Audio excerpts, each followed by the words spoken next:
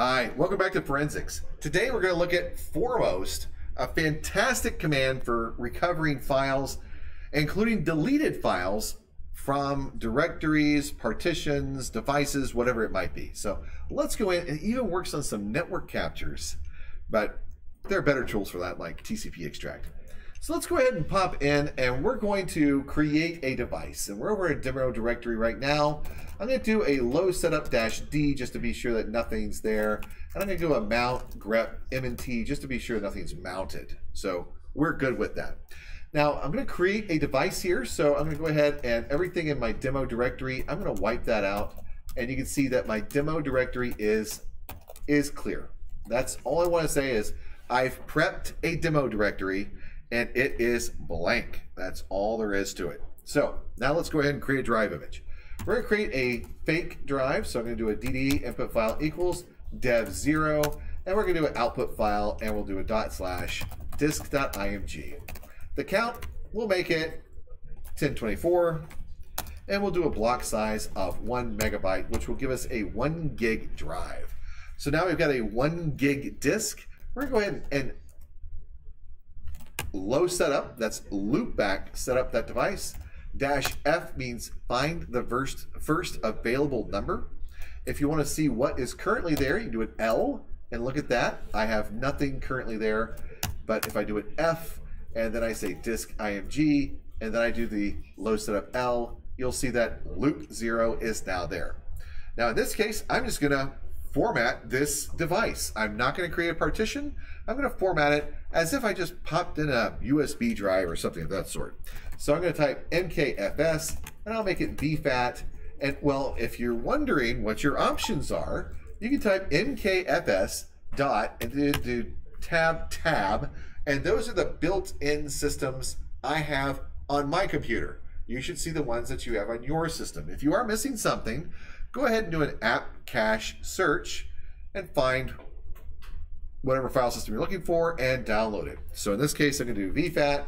If you're wondering what the options are for vfat, for instance, sometimes it's a capital L for the label, and sometimes it's a lowercase n for the label. So you'll want to be sure that you pick the right one based on the partition type you chose. In the vfat, you'll see that we're using a -n for the label. On ext2, 4th version, we use a capital L for the label. So right here, we'll go ahead and do the mkfs vfat. We'll choose the N, and we'll call this demo, capital DEMO, just like that. We don't need to do anything else with it. We can just leave all the other options there. We don't have to worry about fat size or hidden sectors or root directory entries or anything of that sort. We can just leave it just like that and tell it what we want to do, which is dev loop 0. There we go. Right there. Bam. Okay, we got dev loop 0. Let's go ahead and make a directory. So we're going to make a directory right here, and we'll call this our mounted. And we'll type mount dev loop 0 to mounted right there. And if we look in the mounted directory, you can see that that is now there. If we want to see if it is mounted, you can type mount grep mounted, and you will see that we do have that right there mounted from dev loop 0 in the mounted directory. So we can put files there now. And so in this case, it's a 1 gig partition, and if we want to create some images there or copy some images there, we can go through and copy images over to it. So I'm going to copy images. So I'll copy something from pictures. Let's copy it from home, Poteete, pictures. So I got Geneva pictures, star, /mounted right there. And I'll look in mounted, see if we got anything there. Okay, we got some stuff there. Yeah, looks good. Got a bunch of stuff there. Now, if we want some other documents in there, let's say some PDFs, we can go through and copy some PDFs, documents, and we'll do star PDF to mounted here. And we have some PDFs in there then, so we have that in the mounted directory. Let's go ahead and umount mounted And now that we've done that, we're going to losetup -D, enter. Then losetup -L, and you'll see that we no longer have anything in the loopback setup after the -D, which gets rid of everything. Lowercase d to get rid of individual mounts. Capital D gets rid of everything. So now we are left with a disk image. How do we curve files from this disk image? Well, in comes foremost. If you don't have foremost, of course you can do apt get install foremost, do a -Y, then you don't have to press Y later on and press enter later on. So there's foremost. Now foremost has some pretty common features on there. There's indirect block detection. You can be verbose about it. You can choose an input file. You can choose be quick. There are a bunch of options on there. So let's go ahead and look at that. So over here, we can choose specify file type, what we're looking for. We don't know, so we're not going to do that. Turn on indirect block detection. That's good for Unix file systems. So we're not working with a Unix file system. We're working with a FAT32 system. So there we go. We don't have to worry about that. Specify input file. We will have to do that. So we will have to give it an input file, which is going to be our disk.img file. And over there with the write all headers, perform no error detection, corrupted files. This may be a good option for you. In this case, we don't have to worry about it because we created this file just now. It was all zeros. There's no corruption on this disk unless there's some kind of weird physical corruption on my actual hardware, which is not beyond possibility. Okay, so we'll throw it in there. It won't hurt anything. Over here, only write the audit file. We don't want to do that unless you're doing something where you're just trying to see, is there information on the drive? Set the output directory. This over here defaults to the name output if you don't put anything there. So we're going to just not put anything, let it go to output. This set configuration file, we're not going to mess with the configuration file. This is the quick mode.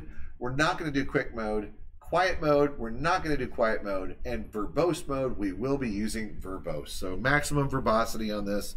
We'll do a foremost. Remember, we do not need the indirect block detection, so we can leave that off.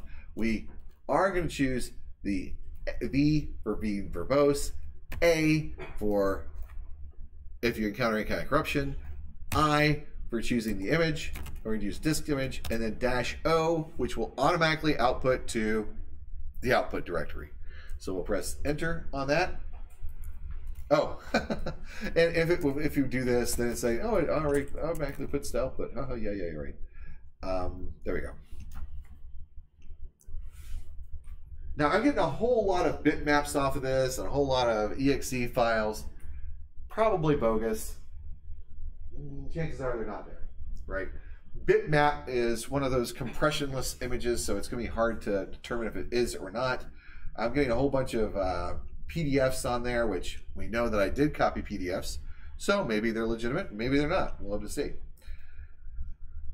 It's running through. You can kind of track the progress as it goes through. It's only a gig, so if you've got a fast system, you're running off an NVMe drive, a beefy enough computer, 1 gig shouldn't take any more than about 15 seconds. We are probably looking at about a minute here on this one because I am running a Core 2 Duo. Just almost as proof, you can run a Core 2 Duo as a hacking machine. Yeah. So we got that. A bunch of exe files, which, you know, they're not. You can see they're all the same size too, 1024 KB. Go through this. We're actually going to look at some of these files. And on this, all the bitmaps are 2 megabytes apiece. Going through that. So let's go down to the bottom there. Okay, it's done. It says it got 2,285 files. That's what it found in there. 1,199 bitmap, 90 JPEG, 963 executables, 24 PNG, and 9 PDFs. Well, where are they? Well, if you pop into the output directory, then you can see it create directories for each of the file types, which is outstanding. Now you can Nemo this and just go through and look at it inside of Nemo, and Nemo will allow you to just, you know, surf into each one of these, and you can look at each one of these files. So you can pop in there and see what the output is on each one of those. Now I'm going to go into EXEs there, and I'm going to show you something that we can look at when you're doing EXEs. So here, from a forensic standpoint, Notice all of the exe files here are 1 megabyte. They're going to give me a whole bunch of 1 meg files. So if I do an LL and I do a head on this, so it only shows me the top 10, I'm going to grab this first file here, and I'm going to take that first file, and I'm going to do a hex dump. So hex dump dash capital C on this file, and I'm going to throw that through. Through this head here, and we're going to look at the very top part of this exe file. So as you look at the top of the exe file, what we're going to find is that there is actually a MZ at top of that file. Now, there are no exe files in this disk image, so we don't have any exe files. They are all bogus, but an MZ, the MZ there at top of the file, does denote a DOS exe file. So Foremost did find the MZ header there, and it tried to follow it through the entire file, and well, that's why we ended up with a whole bunch of 1 meg files there. But that's a good call for, I'll pop you in the comments there for finding that issue there on that exe file. So I think that's I'll have to look up the name, but I'll put it in the comments down there for sure. But there it goes. So moving on, we can look through and the different types, and you can see that this one's a PDF. And looking at the PDF file, we can go through and see what the actual PDF is doing there. And you can look at the starts with a PDF, and it's going to go on, and we're going to end with an EOF. So it goes through and finds this stuff and grabs it and then runs down to the end of it. Now, if we look at the end of it, so let's go just a tail on this. Which did I pick a big file? I might have picked a big file. At the tail of this file, there is an EOF. That's an end of file statement. So in that case, it knows, which I'm talking Foremost, knows that it was a PDF. It started at the %PDF, and it ended at the %EOF. So that's how it detects those files. Now, we can look at some other files here. We can pop in and look at the PNGs and say, well, PNGs are a little different. So let's go ahead and look at that. So we'll grab one of these PNGs. Just grab that one, and we'll do a hex dump on this. And over here, we'll do the head dash 25 on that. If you look at the top of this, it's saying it's a PNG. I'm going to pick a different file. We're going to look at the end of it. Let's go grab this one.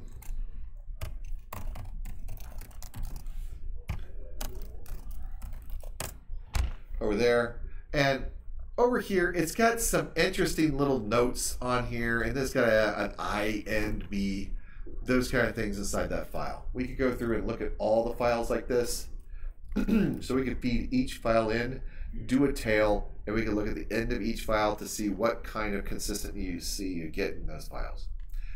That is it. Oh, hexdump. If you're not familiar with hexdump, you can go, of course, download it, or you can look at it.